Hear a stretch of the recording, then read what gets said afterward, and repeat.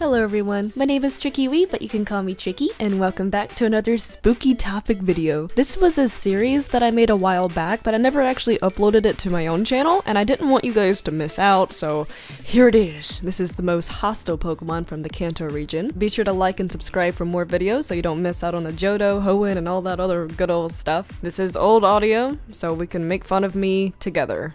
Let's do it. As you read from the title, our video today is the top 10 most hostile Pokemon from the Kanto region. Oh Christ on a bike, why do I talk like that? And just so you guys know, I am going to be judging the Pokemon by its Pokedex entry because we pretty much know that any Pokemon can potentially be dangerous and destroy your face. You may or may not agree with this list, so be sure to list your personal opinions in the comments below. We would love to see what you guys have to say. So do it. Well, with all that out the way, let's go ahead and get started with our honorable mentions. First, we have Tauros. These guys could get pretty violent, but fortunately they have a lovely anger outlet. They smash their faces into trees until they feel better. I do that often. Next is Jolteon. It's very cute, but it's very sensitive, and if you make it mad or nervous, it will send 10,000 volts of electricity through you. That would not feel good. Then there's Rhydon, but this Pokemon is honestly way too smart to actually start a rampage and not be able to stop. Then there's Charmeleon, but this guy just likes to pout a lot. I would say Charizard. This Pokemon is indeed very dangerous, but its Pokedex entry says that it would never attack anybody who is weaker than it. He's nice. And then there's Ditto. And technically Ditto could even be number 1 because it could transform to anything. Plot twist. To keep it more interesting, think about how these Pokemon would respond if they were real. So enough of that, let's move on to number 10. Taking our number 10 spot is Electrode. At first glance, this Pokemon doesn't even look slightly intimidating at all. I mean, it's a ball with eyebrows, it doesn't really look that freaky. But this Pokemon is indeed very dangerous. Its Pokedex entry is this. It is dangerous. If it has too much electricity and has nothing to do, it amuses itself by exploding. Okay. So being around this Pokemon would not be a very good idea. It might think it would be a lovely time to randomly explode. Then he'll smile about it afterwards. That's not nice. Moving on to number 9, we have Scyther. Scyther has 2 large blades for hands. Plus it has a little bit of an attitude problem. That is not a good combination. This Pokemon is kind of a show-off. It's pretty proud of its speed, and the faster it goes, the more deadly its blades become. I don't know if this is canon or not, but in the first season of the Pokemon show, there's an episode where a Scyther completely goes savage whenever it sees red. It violently attacked anything it saw that was coated in red, and when red was poured on his trainer, he tried to kill him too. Something with arm blades should not have a violent temper like that. That is not safe. If you're wearing a red shirt around a Scyther, you're probably gonna die. And because of its high speed, you probably can't run away from it either. And being chopped up would definitely suck. Moving on to number 8, we have Blastoise. Out of the Kanto starter evolutions, this Pokemon is probably the most brutal out of all of them. Blastoise has a naturally hostile nature, and it has really creative ways of carrying out violence. It could either crush its victim with its very heavy weight, or shoot you with its water cannons. A lot of people underestimate how powerful water can actually be. If it's powerful enough and it shoots you, it could take the skin right off your bones. That ain't cool. Not to mention Blastoise has a Mega Evolution, which makes it even more strong. The water that shoots from the cannons are easily able to pierce steel. It's really strange to think that Blastoise could be more violent than a Charizard, but then again Blastoise can destroy one in 2 seconds, so do not take this Pokemon lightly. Moving on to number 7, we have Beedrill. Beedrill is a giant freaking bee. Bees are hostile to begin with, but Beedrill is a giant poisonous bee wasp hybrid thing with sharp stingers for hands. Comparing a normal bee with Beedrill actually upsets me a little bit. A lot of people wish that Pokemon were real. I'm one of those people. But just thinking of the dangers that comes with the magic can be really scary to think about. One Beedrill is scary enough, but a colony of Beedrill, that's a big cup of nope. Not only that, they are extremely territorial. If you accidentally put your foot too close to an area that a colony of Beedrill happened to claim already, they won't question you. They'll just chase you until you magically get away, or they sting you to death. Considering every sting is poisonous, it's not a lovely thought at all. Plus, it could probably just stab you with those things anyway, so that couldn't be pleasant. They don't stop either. According to its Pokedex entry, it will jab its enemy repeatedly. That's pretty violent and extremely terrifying.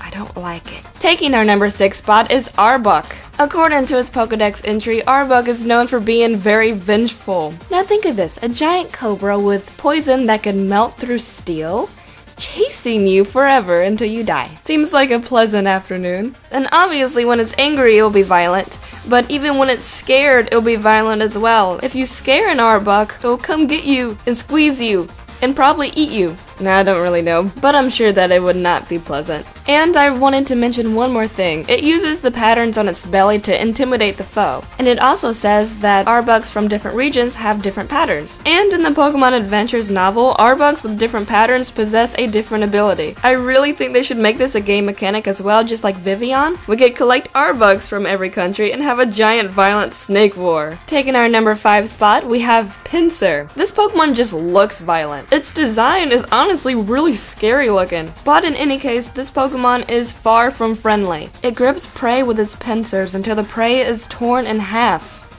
If it fails to crush, it will swing around and toss the opponent.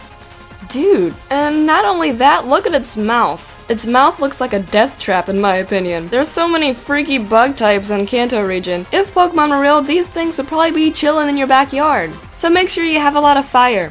Or a gun. Not only that, whenever it mega evolves, it has wings. And look how inviting those pincers are. Anything with a violent nature should not have something that sharp. Moving on to number 4, we have Haunter. While its beautiful evolution likes to pretend to be people's shadows just for kicks, Haunter will stalk anything it sees until it gets the chance to kill them. This Pokemon is extremely dangerous. And that kind of makes me sad because I really like Haunter. And I think its design is slightly adorable. But thinking about being stalked by a Haunter until I'm dead? Nah. On top of that, its tongue is made out of poisonous gas.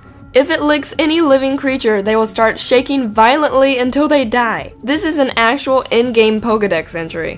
What the freaking crap, Game Freak? It's hard to believe that Pokemon is a children's game sometimes. That's so dark. So despite that giant smile, this Pokemon is really mean. I like the uncanon Haunter better. The Haunters from the show are so much nicer. Moving on to number 3, we have Nidoking. You don't even have to read its Pokedex entry. You could just look at its face and know that it is a violent Pokemon. Once this Pokemon goes on a rampage, there's no stopping it. If it binds an enemy with its tail, it could snap the victim's spine quite easily.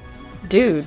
That's a little harsh. You would really have to watch out for that tail. Apparently, according to its Ruby and Sapphire Pokedex entry, it could topple a metal transmission tower with one swing of its tail. And not only is its tail extremely powerful, this thing is poisonous. If this Pokemon was chasing you, you would have to worry about either being stabbed by its poisonous horn or shot with one of the many elemental attacks that it could learn. Nidoking is capable of learning ice, electricity, fire, and all kinds of different kind of moves. So, imagining a rampage in Nidoking in real life is a very scary thought. If Pokemon were real, they would probably be the dominant species, to be completely honest. But then again, Nidoking is only 4'7" in height. I'm taller than a Nidoking. I don't agree with this. Nidoking is actually 50 feet tall, and that's what we're gonna be sticking with forever. Moving on to our number 2 spot, we have Gyarados. Well, obviously this Pokemon is not about the cuddles. According to its Pokedex entry, it is extremely vicious and horribly brutal. It has enough destructive power to totally annihilate even a major city. Sounds like a nice guy. So on top of it being a terror to the ocean, this Pokemon can also fly. I mean, it cannot learn the HM fly, which I think is stupid, but it still possesses the flying typing. Plus, we see it hovering in every 3D game that it's in. And then there's Mega Gyarados. The result leads to the end of the world. Gyarados is so brutal that even its Mega evolution finally earned the Dark typing. That's exactly why we need a Pokemon who can Mega evolve into a Water and Fairy type to give Gyarados some competition. Please? So anyway, the amount of power is unreal, and power can be scary. But that doesn't change how awesome Gyarados really is.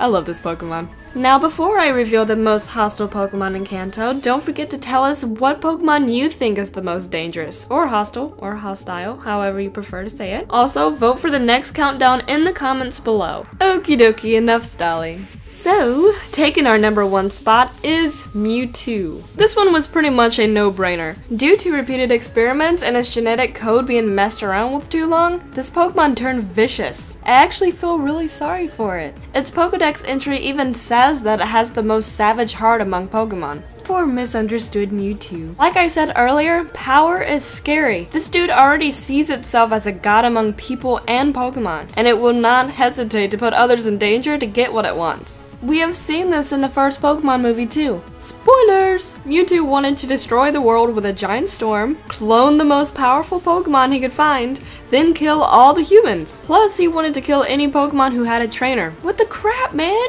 Even though this was a kid movie, it had some pretty dark scenes that a lot of people look over. Mewtwo went psycho and destroyed the people who created him, and it even stared into the eyes of the scientist dude as he blew up the lab. Mewtwo is so mean! So yeah, that completes today's countdown. I really hope that you enjoyed this video, and I'm really excited to share more of them with you guys. Don't forget to comment and leave a like. Thank you guys so much for watching, and I'll see you guys next time. Bye bye!